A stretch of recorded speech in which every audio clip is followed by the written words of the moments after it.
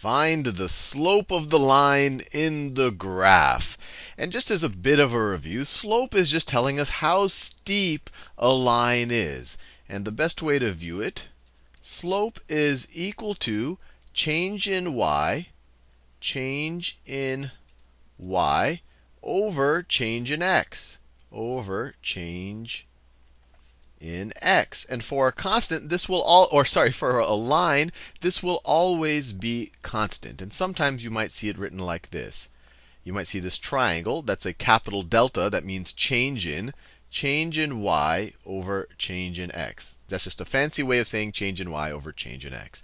So let's see what this change in y is for any change in x. So let's start at some point that seems pretty reasonable to read from this table right here, from this graph. So let's see, we're starting here. Let me do it in a more vibrant color. So let's say we start at that point right there. And we want to go to another point that's pretty straightforward to read. So we can move to that point right there. We can literally pick any 2 points on this line. I'm just picking ones that are at nice integer coordinates, so it's easy to read. So what is the change in y and what is the change in x? So first, let's look at the change in x. So if we go from there to there, what is the change in x? My change in x is equal to what? Well, I could just count it out. I went 1 step, 2 steps, 3 steps. My change in x is 3. And you can even see it from the x values. If I go from -3 to 0, I went up by 3. So my change in x is 3.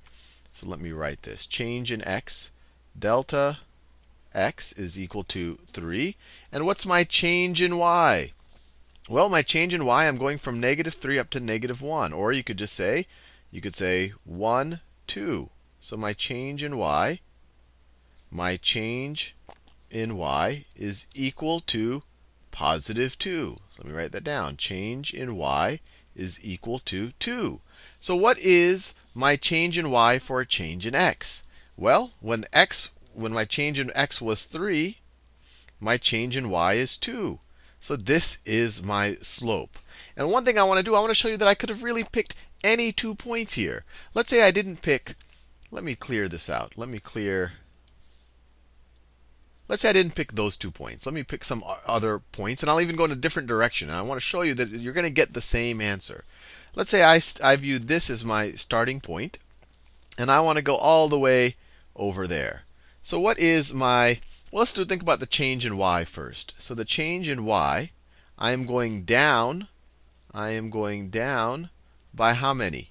How many units? 1, 2, 3, 4 units. So my change in y in this example is -4. I went from 1 to -3. That's -4. That's my change in y. Change in y is equal to -4. Now what is my change in x? Well, I'm going from this point, or from this x value, all the way, let me do that in a different color, all the way back like this. So I'm going to the left, so it's going to be a negative change in x. And I went 1, 2, 3, 4, 5, 6 units back. So my change in x is equal to -6. Change in x is equal to -6. And you could even see I started at an x is equal to 3, and I went all the way to x is equal to a -3. That's a change of -6. I went 6 to the left, or a change of -6. So what is my change in y over change in x? My change in y over change in x is equal to -4 over -6. The negatives cancel out, and what's 4 over 6? Well, that's just 2 over 3. So it's the same value. You just have to be consistent. If this is my start point, I went down 4, and then I went back 6. -4 over -6. If I viewed this as my starting point, I could say that I went up 4. So it'd be a change in y would be 4. And then my change in x would be 6.